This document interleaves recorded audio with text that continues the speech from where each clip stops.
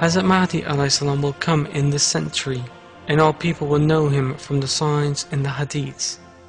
The information about Hazrat Mahdi ﷺ in the Hadiths is highly detailed.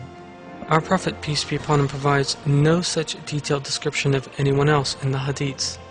The fact that such detailed information about Hazrat Mahdi's ﷺ physical appearance is provided, as well as about his life, is a most important sign for Muslims awaiting Hazrat Mahdi ﷺ with great love and wishing to recognize him, and also a most exciting blessing. The fact that the Hadiths tell us that Hazrat Mahdi ﷺ will assume the spiritual leadership of all Muslims, that he will be instrumental in uniting the whole Islamic world, that he will cause Islamic morality to rule the world by neutralizing all ideologies based on irreligion, that he will come together with the Prophet Jesus ﷺ and act as his Imam in the prayers, that he will be instrumental in the whole Christian world converting to Islam, and that he will intellectually neutralize the Dajjal together with the Prophet Jesus ﷺ, as well as giving us all the other signs and the details of his physical appearance, will leave no doubt as to Hazrat Mahdi's ﷺ identity when, by Allah's leave, he finally appears.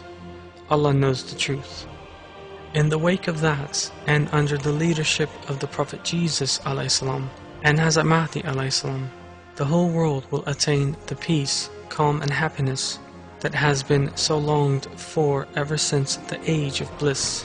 And the golden age in which all these joys come about will take place, insha'Allah, in the century in which we are living.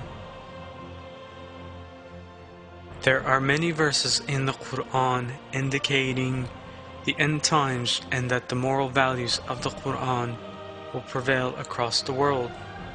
In Surah As-Saf, our Lord reveals that the believers will certainly succeed. I seek refuge in Allah from the accursed Satan. They desire to extinguish Allah's light with their mouths, but Allah will perfect His light, though the unbelievers hate it. It is He who sent His messenger with guidance and the religion of truth, to exalt it over every other religion, though the associators hate it.